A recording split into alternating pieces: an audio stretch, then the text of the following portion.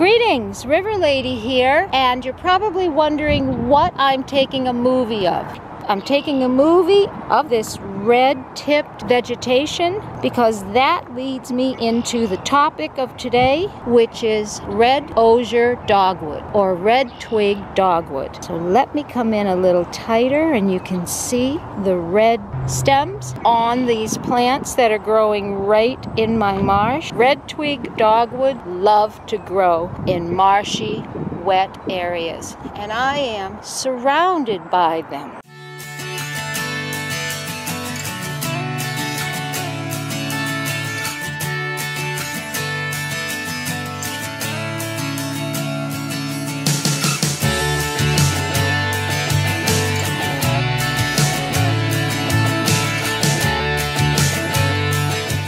This is my little guy. I picked him up the other day at my local nursery, and osier dogwoods are actually related to flowering dogwoods. They're in the same genus, which is Cornus. However, unlike flowering dogwoods that become big trees, osier dogwoods become big bushes. But don't lose heart. Pruning an osier dogwood is a lot easier than pruning a flowering dogwood.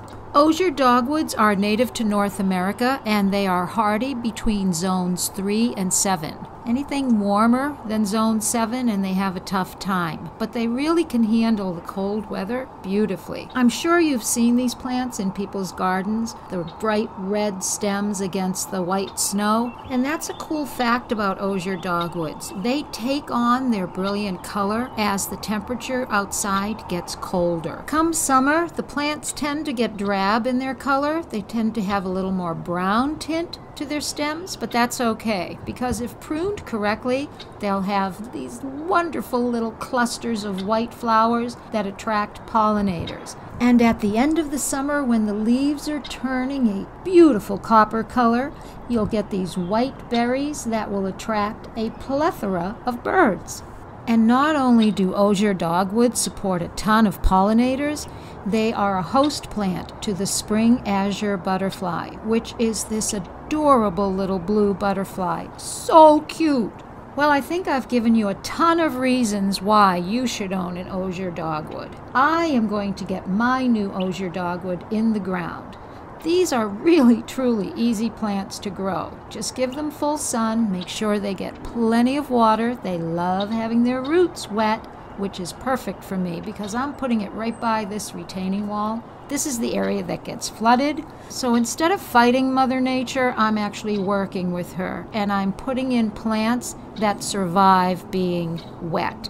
And osier dogwoods are one of those plants. The first thing that I have to do is dig a hole that's about twice as wide as the pot that the plant is in. And in truth, I'm not going to do any digging. My friend Bob is here today, so I'm manning the camera and he is doing the digging. Okay, the hole is dug. It's about twice the width of the pot, and I had him make it a little shallower than normal. You should have the root ball sitting flush with the dirt level, but I'm going to actually raise the dirt level by adding more soil to the garden, so I don't want to bury the plant. You don't want soil mounded up around the stem of the plant. And now the next thing that we're going to do is get this little puppy out of its pot. The easiest way to get a plant out of the pot is to first pound on the sides. That loosens the plant, and then it should just pull right out. If pounding on the pot doesn't work for you, you can always cut the pot, but just be careful of the roots. Look at these roots. They are absolutely beautiful. And what I'm going to do, some people actually scrape the roots to loosen them, but I don't do that because that can harm the roots. What we're going to do is we're going to fill the hole with water and let the plant soak in the water, which will wash away some of the peripheral dirt and loosen those outer roots. And while the plant was soaking in the water, I forgot to hit record on the camera. Okay, so now I'm having Bob put in a mixture of screened loam and compost. These plants don't really care what kind of pH you're putting them in. They'll grow in alkaline soil or acidic soil. They do prefer the soil be slightly acidic, but they'll take whatever they can get. Now if you notice, Bob's just moving the soil around and he's pressing it down. That pushes out any air pockets. So again, this soil is a combination of screened loam and compost. Feeding an osier dogwood is really easy. Compost, compost, compost. You add compost to the dirt when you plant it. You work compost in around the plant in the springtime, and again, you can do that in the summer when it's done blooming.